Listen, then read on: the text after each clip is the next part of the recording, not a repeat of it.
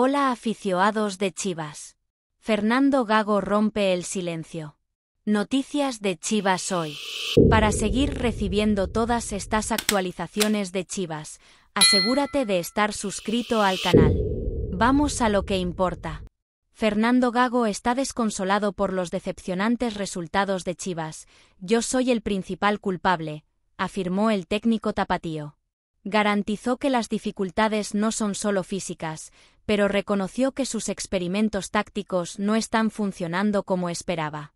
Contra León, una vez más, sus intentos se saldaron con otra derrota, dejándolo en una posición de profunda autocrítica. Para mí cada derrota es una lección, una oportunidad de aprendizaje. No estoy satisfecho con el partido de hoy y asumo toda la responsabilidad del resultado. No voy a culpar al tema físico ni a nada más. Es mi responsabilidad, confesó Gago en una emotiva entrevista posterior al partido en Akron. Pese a reconocer que los errores individuales afectaron el resultado, Gago destacó la importancia de ver el fútbol como un esfuerzo colectivo. Ahora, con dos partidos cruciales ante el América a la vista, mantiene viva la esperanza de un regreso en la CONCACHAMPIONS y la Liga MX, prometiendo brindarles a los fanáticos momentos dignos de alegría.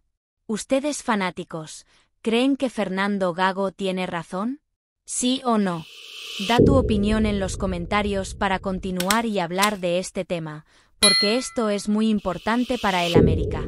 Suscríbete al canal para seguir recibiendo las últimas noticias de América. Dale like al vídeo para fortalecer el canal.